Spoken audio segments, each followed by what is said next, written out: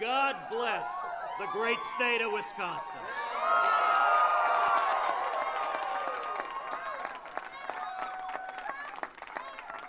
What an incredible victory tonight. And thank you to your tremendous governor, Governor Scott Walker, for his principled, passionate leadership.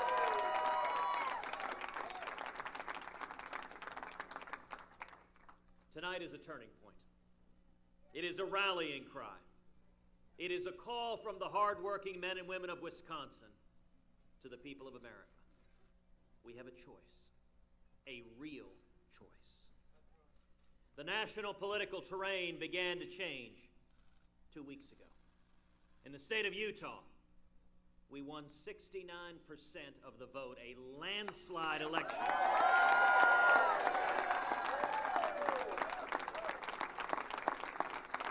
Winning every single delegate in the state. Then, just 3 days ago in Colorado, 2 congressional districts voted. Once again, they elected 6 delegates, and of those 6 delegates, we won all 6.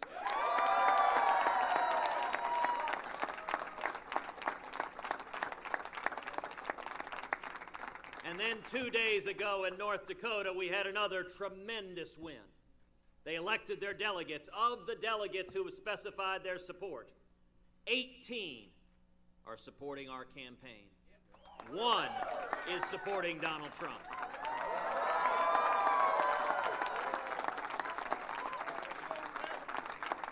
$18 to 1, I'll take that ratio any day of the week.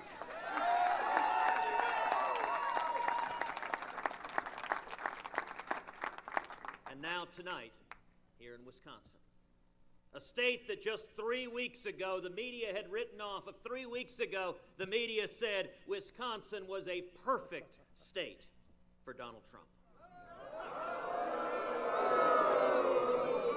But the hard-working men and women of Wisconsin stood and campaigned tirelessly to make sure that tonight was a victory for every American.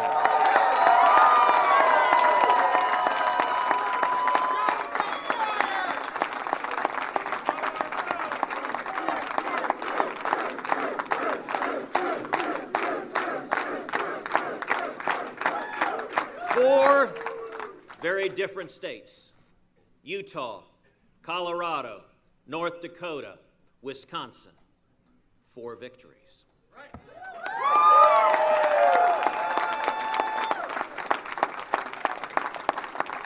So just how significant is tonight? Well, just today, our campaign has raised over $2 million.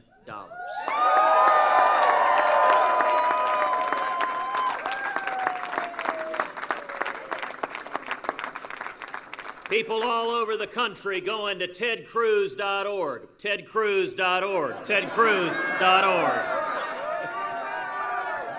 Contributing $10 or $25 or $50. We've had over 1.3 million contributions.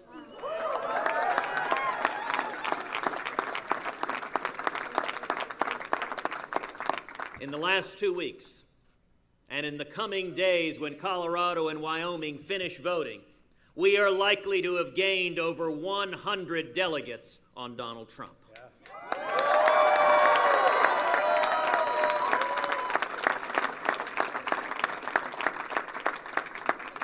And as a result of tonight, as a result of the people of Wisconsin defying the media, defying the pundits, I am more and more convinced that our campaign is going to earn the 1,237 delegates needed to win the Republican nomination.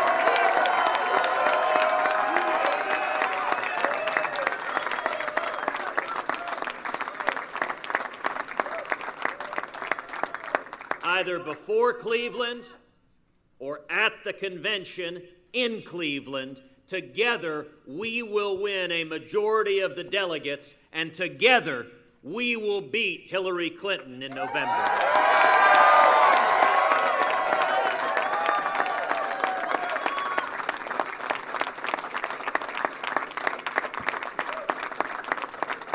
Tonight was a bad night for Hillary Clinton.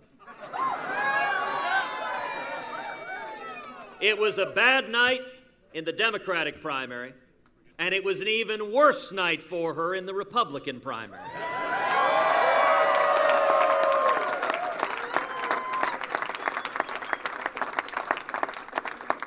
We are winning because we're uniting the Republican Party.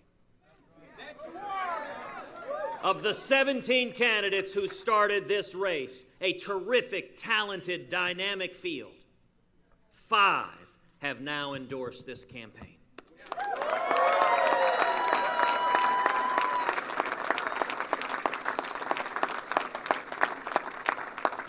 Rick Perry and Lindsey Graham and Jeb Bush and Carly Fiorina and Wisconsin's own Governor Scott Walker.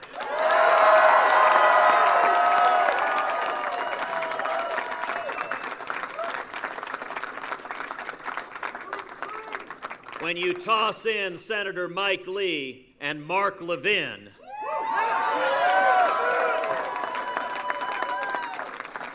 we've got the full spectrum of the Republican Party coming together and uniting behind this campaign.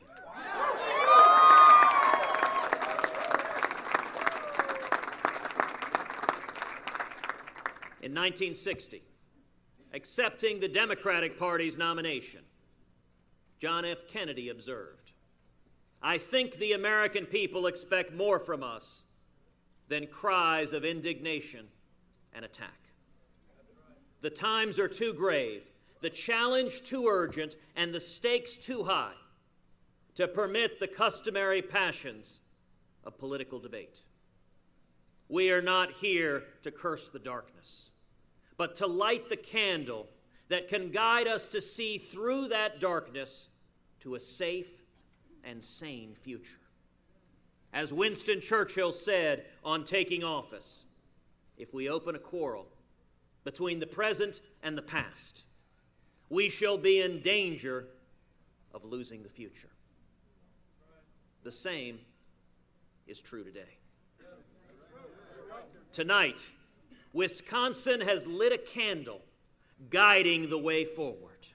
Tonight, we once again have hope for the future.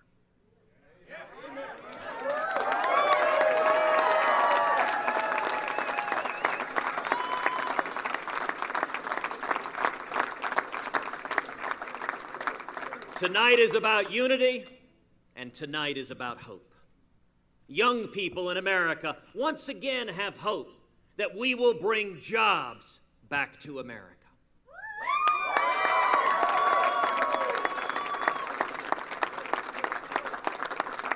By repealing Obamacare, passing it,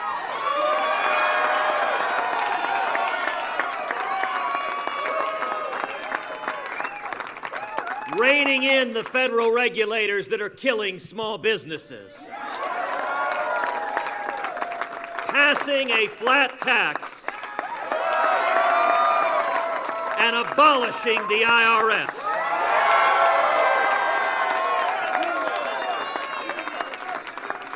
We will unleash incredible economic growth. Our border will finally be made secure, and sanctuary cities will end.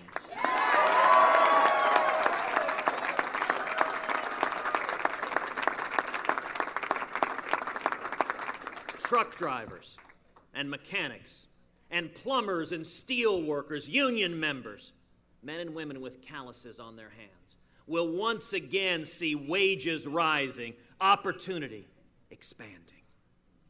Working moms,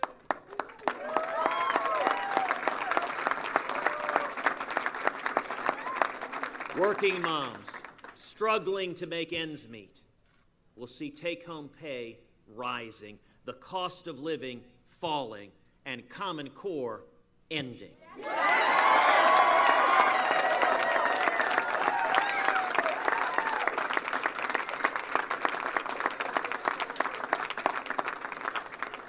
Catholic schools and Jewish day schools, Brigham Young and the Little Sisters of the Poor will see a Supreme Court that protects their religious liberty.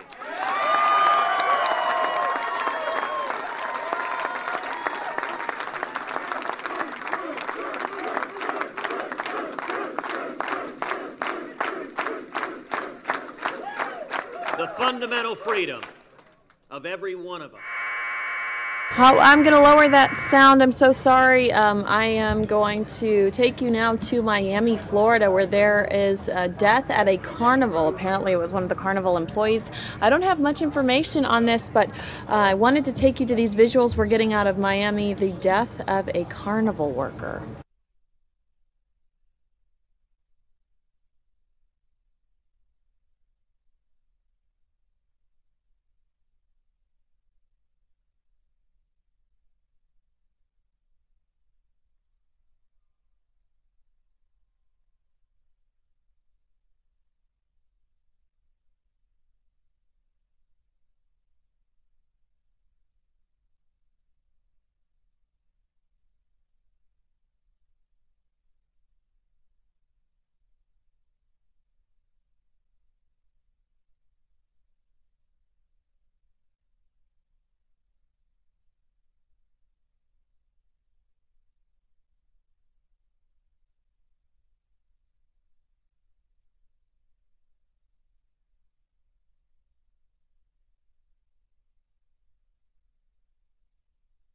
Doing Snapchat. Washington, D.C. Fantastic.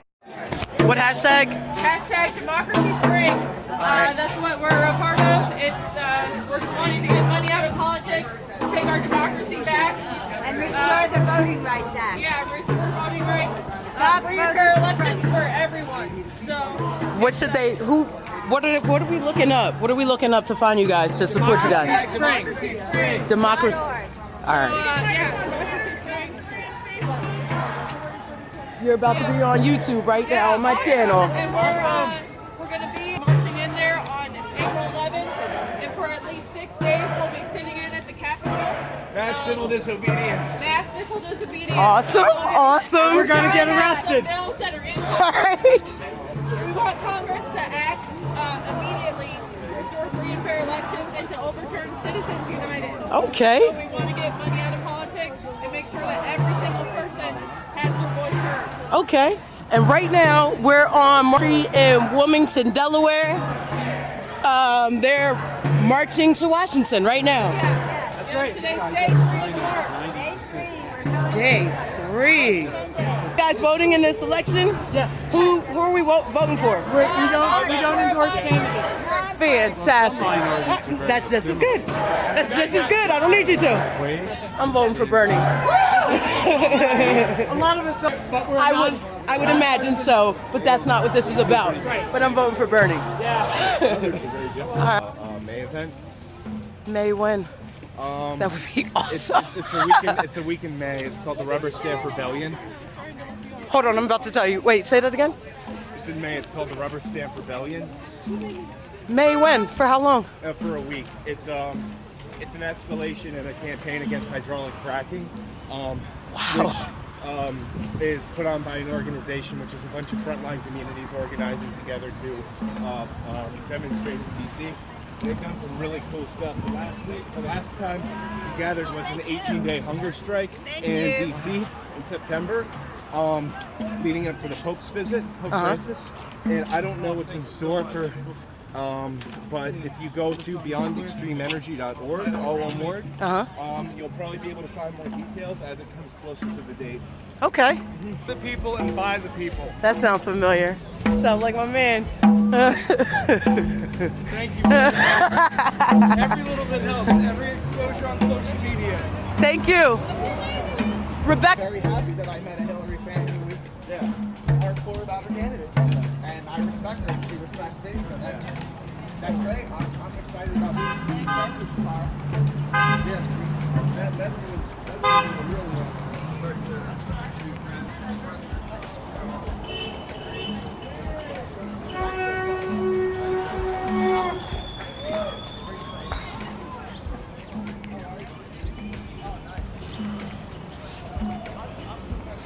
Sounds like some of the local residents are shouting out their support. Hopefully not opposition. Okay. People across the country, like 39 states, we are marching to Washington, D.C. to get money out of politics. called Democracy Spring because big moneyed interest corporations are basically buying elections by funding campaigns, and people's votes really don't matter much at this point. So we're trying to fight to get democracy back. Here's a flyer. Trust me, I got a whole bunch of flyers. Thank you. Thank you, that's awesome. Oh, and after the march, there is sit-ins for thousands of people are going to risk arrest for this issue. No doubt. Anybody voting for Bernie? Yes. Woohoo! Maybe about 98. One person, one vote.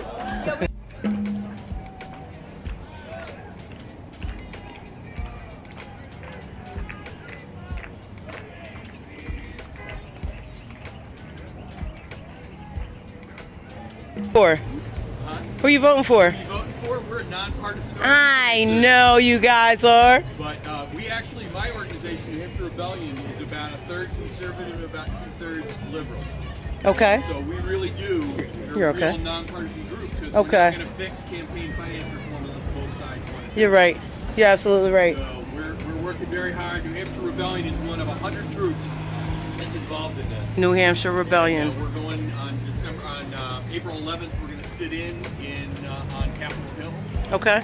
And we have 2,000 people already signed up for this. Awesome. So it's gonna be I mean, not awesome, but awesome. It's unfortunate we have to take these steps. You know what? But it's fantastic that you guys are willing to do it. All right, I'm praying for a change too. I'm a Bernie supporter, but you don't have to be. I'll make the call for you. Where my dogs at? I ain't watching this car.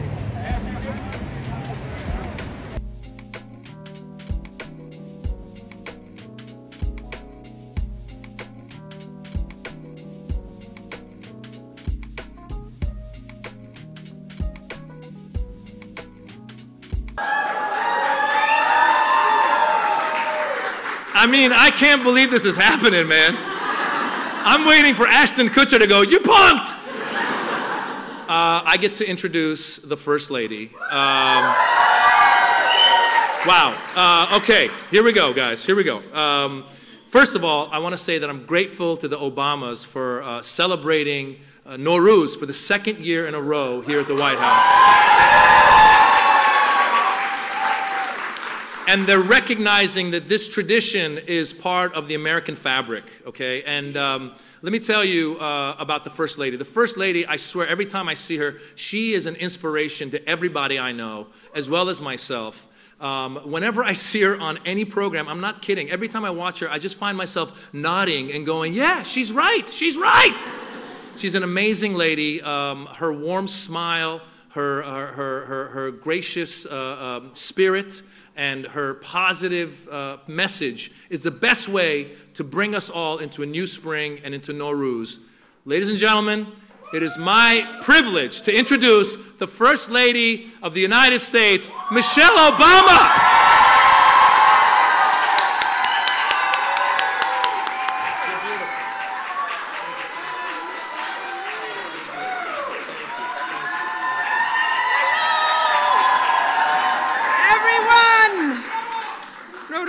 Mubarak.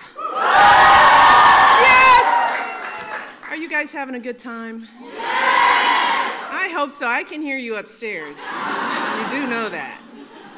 Well, it is really, truly a pleasure to welcome you to the White House today, and I can't think of a better way to celebrate our second White House Nowruz than being with all of you this afternoon. And let me start by thanking Maz. I mean, we were cracking up backstage. Maz, thank you so much, Maz. I got a chance to meet Maz backstage with his beautiful family, and he is hilarious. So I'm just grateful for that wonderful introduction and happy that he could be here. I also want to thank the many members of the White House staff who've worked so hard to make this event possible. And Pani is not on the list. I'm going to start with Pani. And Fariel. I didn't even see Fariel. Fariel, where are you? Where are you? Where is she? My husband is making her work. You can blame him, but I want to thank those two. They are two of my favorite people. Pani, I know she's so embarrassed. Fariel, love you, sweetie. You guys did a great job. I'm so proud of you two. I love you both. Way to go. And I want to make sure to recognize our extraordinary new White House florist, Hadia Ghaffari. And Hadia, I saw you. You were running around without your clothes on, not dressed for the event with her sister. She has been phenomenal. We have gotten so many compliments on the floral arrangements here at the White House, and she has a wonderful spirit, and we're just so happy to have her on our staff. Hadia, if you're out there, thank you. But most of all, I want to thank all of you for joining us here today. This is an amazing group. You guys have a lot of energy because it's the new year and we're all very excited. We've got a pretty eclectic group here. I understand we've got the star, one of the stars from Blackish, who's here. We hung out with at the Easter egg roll. She told me she and her family were going to be here. We've got folks from companies like Google and Facebook. You can shout out for your people. We've got the co-founder of Periscope, the video app, who is here. We've got renowned artists. We have accomplished scholars and physicians. We've got some fabulous students and musicians and many, many others. So we're happy to have you all here. I hope that after spending the recent weeks celebrating Nowruz with your loved ones and enjoying the outdoors, that you're excited as excited as we are to host you here. And as we always say, this is your house. This is the people's house. And yes! So enjoy. As Barack says, just don't break anything. That's why when Barack and I first got here, we committed to opening this place up to as many people from as many different backgrounds as possible, especially folks who have never been through these doors before. And that's particularly true for so many of the young people we bring into this house who would have never thought they'd walk into the White House and have a place to call their own. We think America is strongest when we recognize our many traditions, when we celebrate our diversity, and when we lift each other up.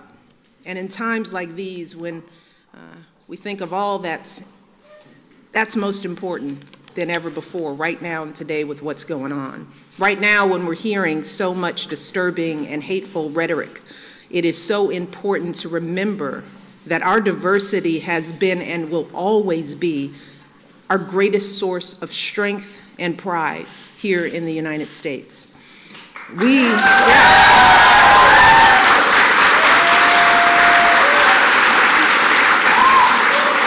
are a nation of immigrants, and we should cherish the talent and energy and the beautiful traditions and cultures that come with that heritage, not just today, but every day. But we're happy to be celebrating it right here with you all today. So I'm proud that here at the White House, we host special events to mark the holidays. I think Maz went through a few of them. But we celebrate St. Patrick's Day, Diwali, Cinco de Mayo, and with your help today, we're celebrating Nowruz, which is one of our newest White House traditions. And as we celebrate this holiday and honor this tradition that is over 3,000 years old, we join families in the Middle East and in Asia, here in America, across the globe, to mark both the dawning of a new year and the arrival of spring. And hopefully we feel a little springy today, even though the temperature doesn't indicate that. In so many communities worldwide, Nowruz is a time to visit loved ones. It's a time to reflect on the past year and to renew our hopes for the new year to come.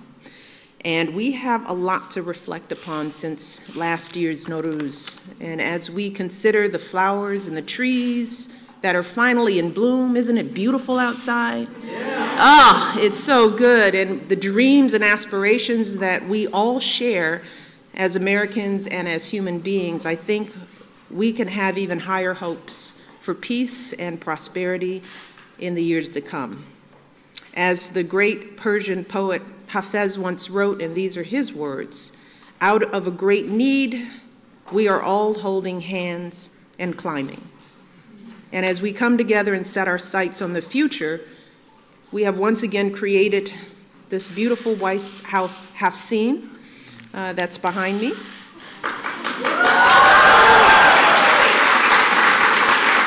I'd like to say I had something to do with it, but I know Haidia did everything. Just like the ones you create in your home, it is filled to the brim with our 7 S's of wishes for the year ahead, from grass sprouts representing the blooming of nature to apples for health and beauty, which I believe in deeply, and many other symbols of love and joy. And because no Nowruz celebration would be complete without plenty of food to share with family and friends, I hope that you all have enjoyed all the traditional dishes. I haven't had a chance to taste yet, some of which feature the ingredients from our very own White House kitchen garden. Yes! So I want us to take a moment to thank our fabulous guest chef, Najmia Batmanglish.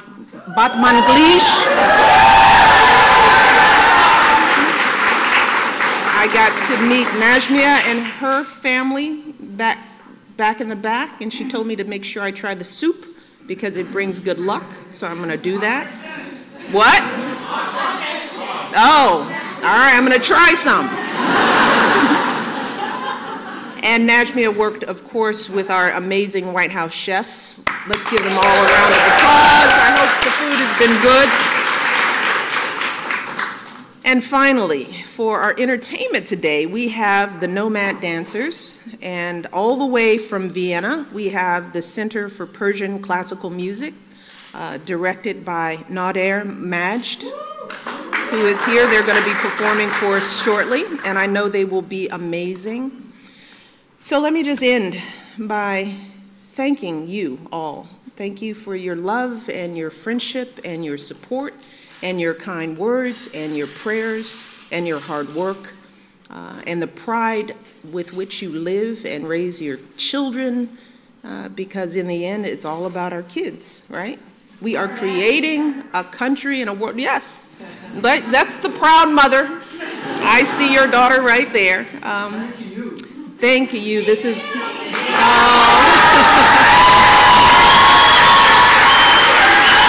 Thank you.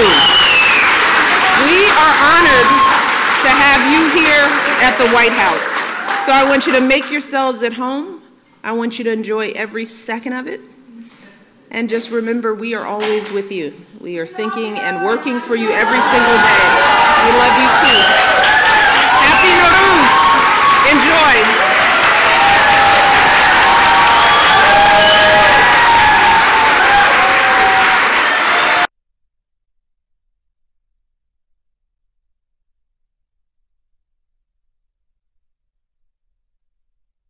All right, what we're looking at is out of Miami, Florida, where there's been an accident at a carnival there. One deceased.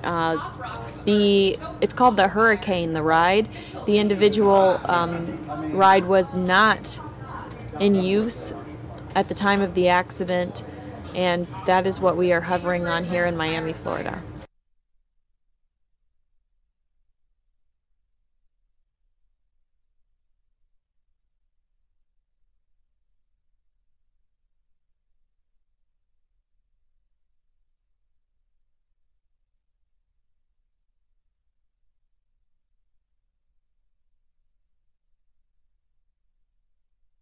Settling a bit, Trump now needs to win 58% of the remaining delegates at stake to hit the magic number of 1237 before the convention. It's virtually impossible for Cruz to get there now. He needs 87%, and of course Kasich actually is mathematically eliminated, but he has been for a while now. He's up to 132%. Which is why his only shot is a contested convention. The next big prize is New York, where Trump holds a sizable lead, according to many recent polls. In fact, you are now looking at live pictures of the scene outside a venue where Trump is holding a rally tonight in Bethpage, Long Island. Bethpage, known for hosting the U.S. Open about a decade ago. Police are bracing for large crowds and perhaps thousands of anti-Trump protesters. We'll keep a close eye on that situation in this hour. But as we said, folks, yesterday we told you that the margin in Wisconsin was critical. Cruz picked up a net gain of 30 delegates on Trump. And here's why that number looms large. Our political unit has crunched the numbers here, and we've looked at all of the remaining contests on the board.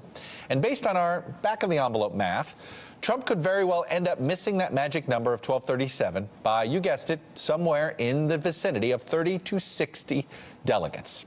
How about that? Basically the number that Cruz got. We should note this is all based on hypothetical.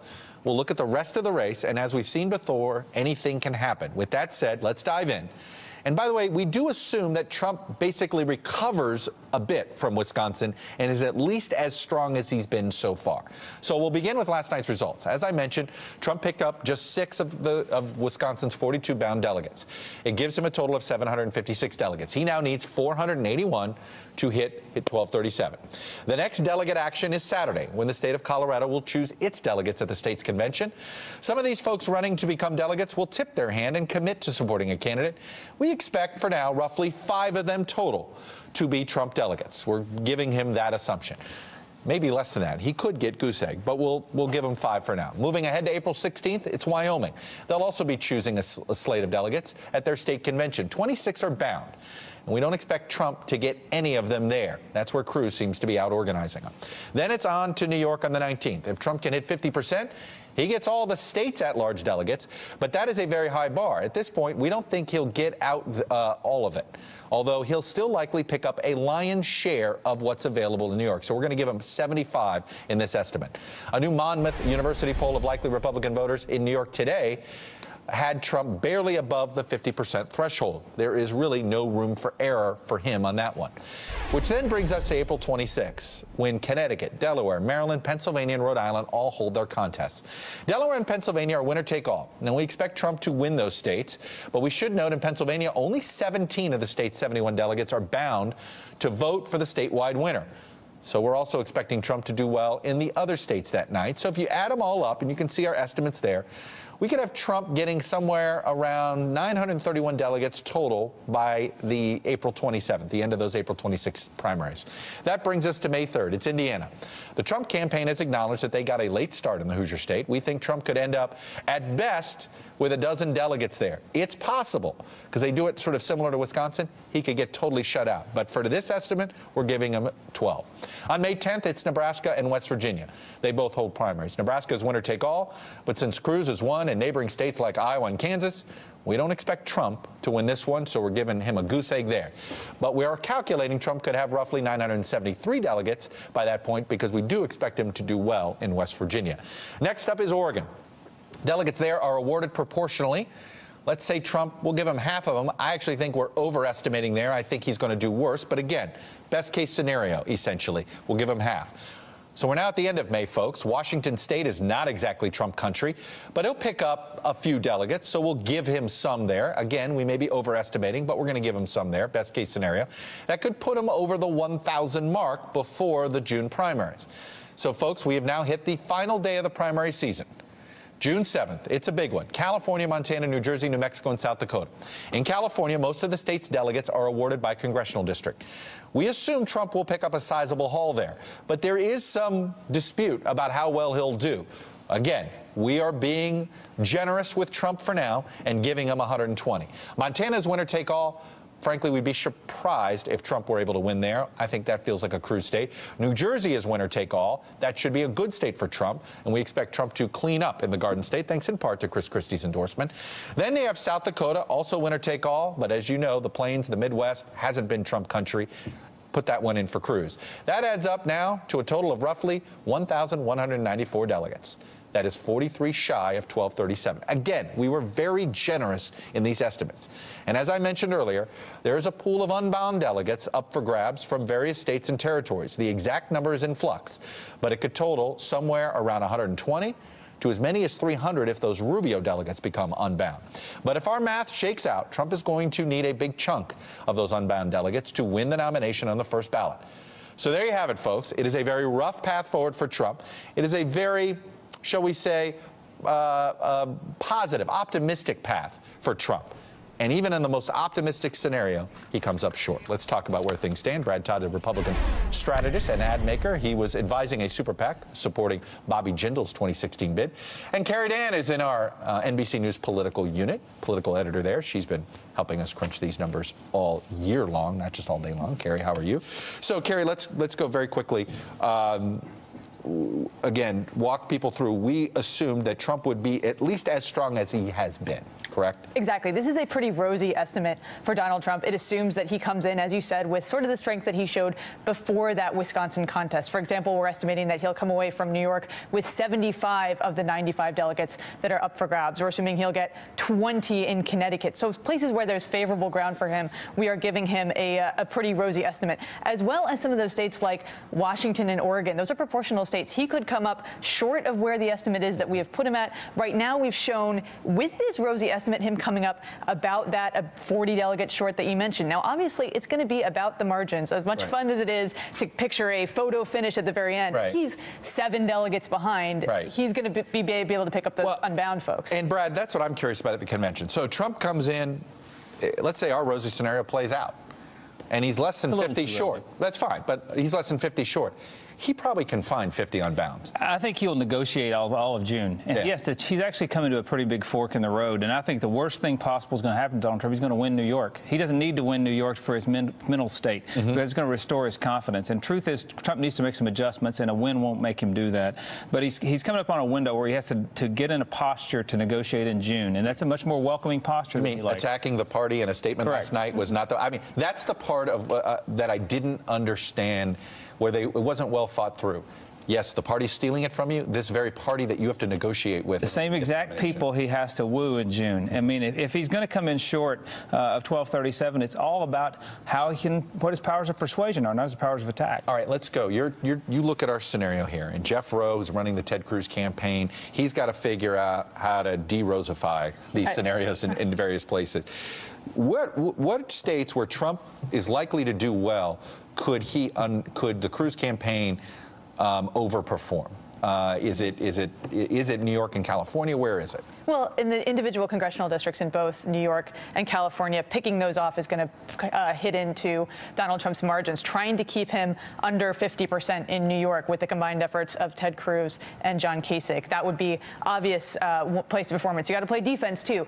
Donald Trump is seeding a bunch of winner-take-all states, places like Montana, Nebraska, South Dakota. We're assuming he's not going to do well. That's not favorable ground for him. Then Indiana is going to be also kind of a big black box. That's a state that we haven't seen a lot of polling in thus far. It's a place that you want to make sure that Donald Trump isn't making up any ground. We estimated for him 12 delegates out of there. But as you said, that could be a goose egg. It's a state that looks a lot like Wisconsin in the way they allocate their delegates. Keeping Donald Trump to a 0 there really cuts in his margins as well. So how do you think Cruz goes about this? Because to me, the trickiest situations are New York, California, New Jersey. I think there are 3 states Cruz needs to focus on. Indiana is obviously first. All 3 candidates can make a case for why they can win Indiana. Cruz really needs to win it. Maryland is another place. You know, Donald Trump fared very poorly in the suburbs of Washington, D.C. on the Virginia side. He fared very poorly in D.C. itself. Maryland's primary looks a lot like Northern Virginia's and D.C.'s. And so Ted Cruz and John Kasich, they need to deny Trump in Maryland. Do they need to work together on this one? Well, that doesn't happen. Right. Okay, that just doesn't happen. But I think the statement about Northern Virginia really was that Trump was weak there. In every suburb where there are high-income, high-education voters, Trump fails. He's only succeeded in Chicago of all those places. Probably will succeed in some of the New York suburbs. In Chicago, only because of a unique situation that happened the weekend before with what happened. The third place Cruz needs to focus is California. It's a very diverse state. The Congress, it's really 53 states. It's not one state. Right. And so Cruz, there are a lot of opportunities. He needs to win at least a third of the congressional districts in California.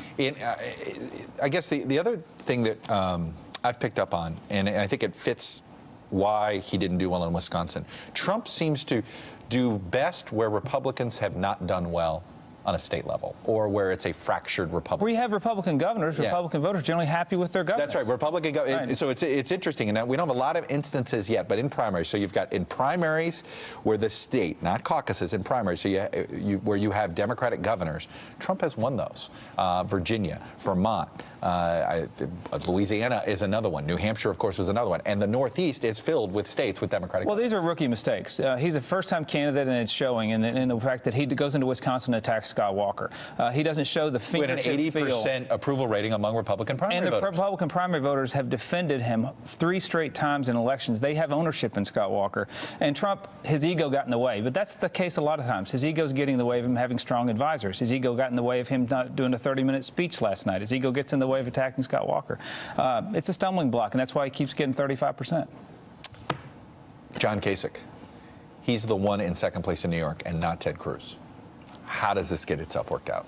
Well, and John Kasich could be one of the people who keeps Donald Trump from getting that 50% in New York. So that's going to be a place that in Connecticut as well, a place that he can play as a spoiler.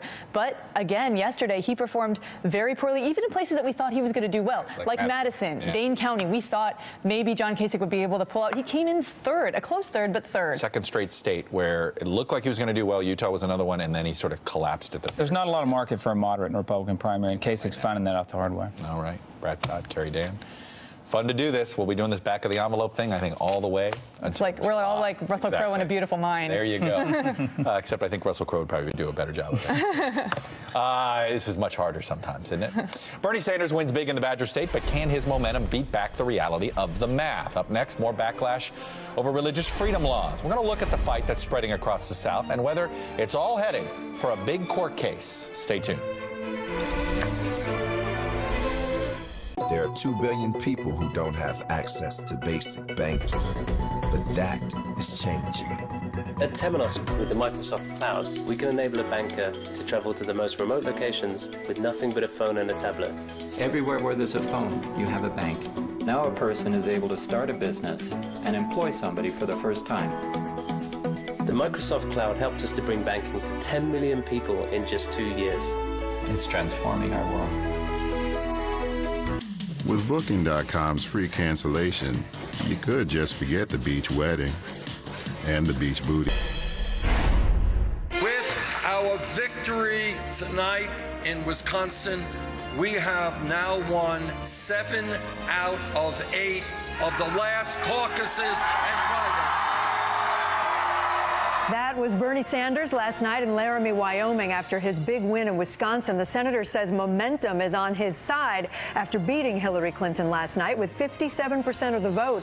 It's still a long climb for Senator Sanders, though. Clinton is leading Sanders by over 600 delegates, even after last night's contest. If you count the superdelegates, he needs 67% of the remaining delegates in order to win. But Sanders is pushing on. Wyoming holds their caucus on Saturday, and then on April 19th, voters head to the polls in New York, where 247 pledged delegates are up for grabs. And on April 26th, we've got Pennsylvania, along with a whole bunch of other states holding their primary. Meanwhile, that's where both candidates are campaigning today. Clinton holding events in Pittsburgh, Pennsylvania, both candidates in Philadelphia later. Let's turn to NBC's Kristen Welker. She's covering the Clinton campaign. She's in Pittsburgh. Kristen, how's it going? Hey, Kate, well, the Clinton campaign stressing that point that you just brought up, that she still has a significant delegate lead in the wake of that Wisconsin win by Senator Sanders. That, of course, marks his 6th straight win in a row. So the Clinton campaign, as one aide told me, now it's on to New York. And the focus is on New York right now with its more than 200 delegates. And it's, of course, Secretary Clinton's adopted home state. So you can expect to see all hands on deck there. Today, she has been aggressively going after him, slamming him for that interview that he gave to the New York Daily News. And a couple of points that they're stressing in particular. Some of her surrogates held a call with reporters earlier today criticizing him for saying that he doesn't think the victims of Sandy Hook should be able to sue gun manufacturers. Those are comments that could resonate in a place like New York and, of course, in Connecticut. And she's also criticizing him sharply for not really being able to explain how he is going to break up the big banks. That's, of course, one of the central tenets of his campaign. So it's giving us a little bit of a preview of what we can expect to see in the coming weeks. Now, if you look at the polls, Secretary Clinton still leads Senator Sanders by 12 points in New York. That's according to the latest Quinnipiac poll, but that's down from about 20 points from a few weeks ago. So it's going to be a real race there. She's also holding on to Pennsylvania, trying to, at least that is where she's campaigning today, in Philadelphia earlier today, and she'll be here in Pittsburgh in just a few hours. Kate? All right, Kristen Welker. Last time I saw you, was it Sunday? It's like you've been in 3 states since the last time I saw you. All the days blend together. Exactly. Yeah, exactly. Kristen Welker, thanks so Kate. much. Let's turn to MSNBC's Alex Seitzwald. He's covering the Sanders campaign from Washington, D.C. today. Alex, a lot of criticism, we've just heard about it, from Hillary Clinton about this interview that Sanders did with the New York Daily News and the headline there. How's the Sanders campaign responding? Yeah, Kate, well, it's a multi-front attack, so let's take them one at a time.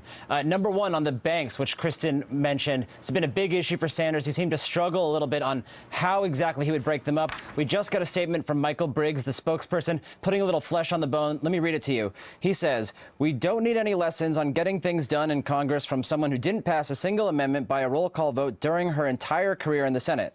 Within the first 100 days of his administration, Senator Sanders will require the Secretary of the Treasury Department to establish a too-big-to-fail list of commercial banks, shadow banks, and insurance companies whose failure would pose a catastrophic risk to the United States economy without a taxpayer bailout. Within a year, the Sanders administration will work with the Federal Reserve and financial regulators to break these institutions up using the authority of Section 121 of the Dodd-Frank Act." So getting a little bit more specific there. On another front, take a look at the front page of the New York Daily News today after that interview, really hitting Sanders very hard for his comments about guns. He said that he does not support an issue by Sandy Hook victims to sue gun manufacturers. In response to that, Tad Devine, the top strategist to the Sanders campaign, spoke with Andrea Mitchell earlier today, and he said Bernie Sanders is no shill of the gun industry. Take a look. He lost his first election for Congress because he stood up and said in Vermont, a rural state that has no gun control, that he would support a ban on assault weapons. He has a D- lifetime rating from the NRA on the issue of manufacturer liability. He recently signed on as a co-sponsor to legislation which would deal with that issue in the current Congress. So I would say to them, they should take a look at his record. Other Sanders aides have pointed out that Clinton has taken money from NRA lobbyists, so a lot of back and forth on this, Kate. All right, Alex, thanks so much. And let me bring in Dan Cannon. He's Vice President for Advocacy for the Smoot Twos Group and 2008 Wisconsin State Director for the Obama campaign. Not supporting any candidate in particular this time around, right, Dan? That's right. Okay, but thanks for being with us. Appreciate it. Let's talk about this sort of battle in among the Democrats today and where we stand after Wisconsin as we look forward. Sanders is saying he's on a winning streak. I mean, he's pointing to all these wins, 7 out of the last 8. Will momentum help him going into New York, Pennsylvania, et cetera? I'm not sure it will, Kate. If you look at Wisconsin, we expected it to be a pretty sizable victory for Sanders going into Election Day. I think he had a very good day on balance. You look at his support throughout the state. He certainly did well in Madison and Dane County, but he had strong support in the 3rd, in the 6th, in the 7th, winning with, I think, hefty margins throughout most of the state. I think a lot of that, though, has to do with the nature of the electorate. It was a huge turnout in Wisconsin on Tuesday, but actually slightly less on the Democratic side as compared to 2008, when 1.1 million voters voted in the Democratic primary between Clinton and Obama in that election, only about 1 million this time around. And that may not seem like a lot, but what it meant is that there were at least 100 or a couple 100,000 centrists, moderates, folks who in an open primary can pick whether they're going to vote on the Democratic side or the Republican side, who in 2008 almost all voted on the Democratic side of the ledger, making it a slightly more moderate centrist electorate, and in 2016 making it really a pretty liberal electorate, which I think is borne out by the exit polls, showing that at least 2/3 of those that voted yesterday were either somewhat or very liberal. That kind of electorate isn't going to be there for him in the next few primaries, which are closed primaries.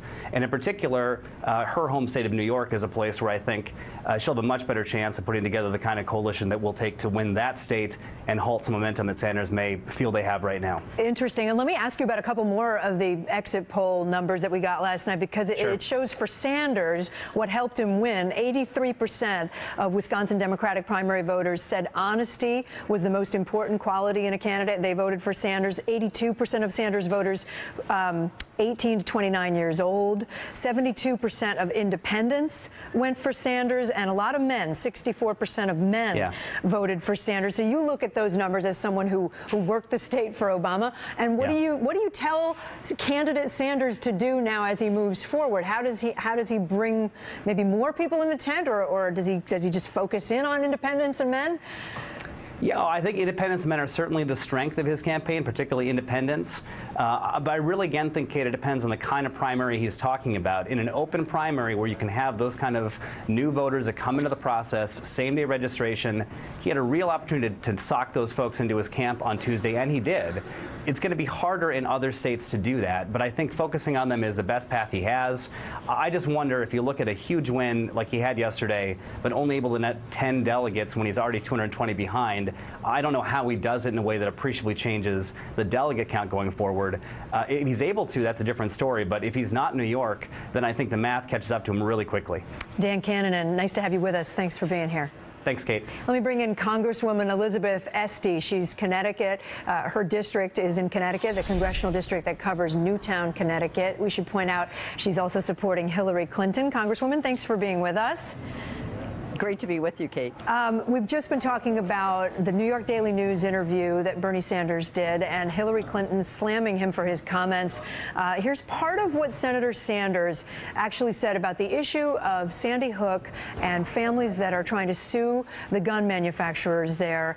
This is a quote from Bernie Sanders. He said to the New York Daily News, "If you're a gun dealer and you sell me a gun and I go out and I kill him," and he gestured to someone in the room, "do I think that gun dealer should be sued for selling me a legal product that he misused?" And he shook his head no. But I do believe that gun manufacturers and gun dealers should be able to be sued when they know that guns are going into the hands of wrong people. So if somebody walks in and says, "I'd like 10,000 rounds of ammunition," well, you might be suspicious about that. So I think there are grounds for those suits, but not if you sell me a legal product. So he seems to be arguing that manufacturers aren't the right party to hold responsible in certain cases. And you would say what? I would say that Hillary Clinton has been there on the side of gun safety legislation for decades, and that's a large part of my support for her, particularly in a district that represents Newtown.